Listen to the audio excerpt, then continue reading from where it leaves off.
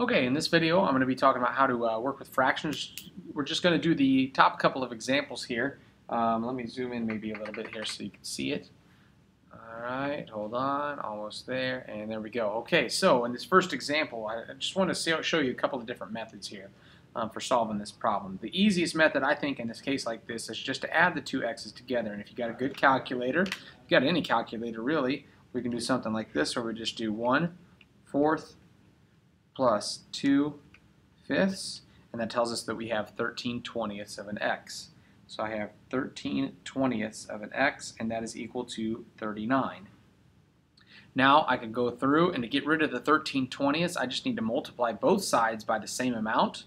And the amount that I'm going to multiply it by is just the reciprocal. That is 20 over 13. Flip that fraction. But I got to do it to both sides. 20 over 13 over here as well. And the reason that I chose that value, that fraction in front of the x, I took it and flipped it, is because now the 20 on top and the 20 on bottom go away. The 13 on top and the 13 on bottom go away. So I'm left with just an x. X equals what value? And so I'm going to take the 39, I'm going to multiply it by 20/13, which is the same thing as saying times 20 and divided by 13, and I get a total of 60 for x. That's one way to do the problem. Okay? But if you don't like working with fractions, then in the second example, I'm going to work it a different way. Rather than just combine the x's and the non-x's and try to approach it like the first one, I'm going to show you a completely different method.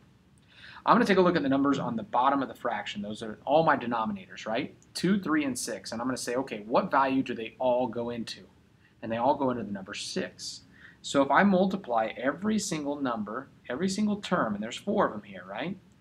If I multiply every one of these 4 things by the number 6, then I'm going to get rid of the fractions. And remember, I chose that because it's the smallest value, the lowest common denominator, that value that all 3 of these go into, 3, 6, and 2. Because if I do that, if I take 6 times 2/3, that's the same thing as 6 times 2, which is 12, divided by 3, which is 4, I really have 4 x's. Over here, if I took 6 times 5, that's 30, divided by 6, well, I'm back to 5. It's like the 6 on top and the 6 on bottom went away, right? So I got 4x plus 5 equals 6 times x, well, that's easy enough, minus, and then half of 6, which is 3. 6 divided by 2, if you want to look at it that way.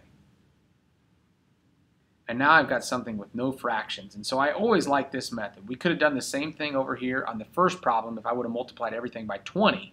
Why 20? Because 4 and 5 both go into 20, right?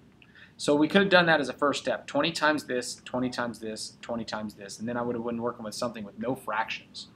So now it's just a matter of solving this simple Algebra 1 problem. Okay, I'm going to take the 4x and subtract it from both sides. So I get 5 is equal to 2x minus 3. I'm going to add 3 to both sides, and so I end up with 2x is equal to 8, which means that x is equal to 4.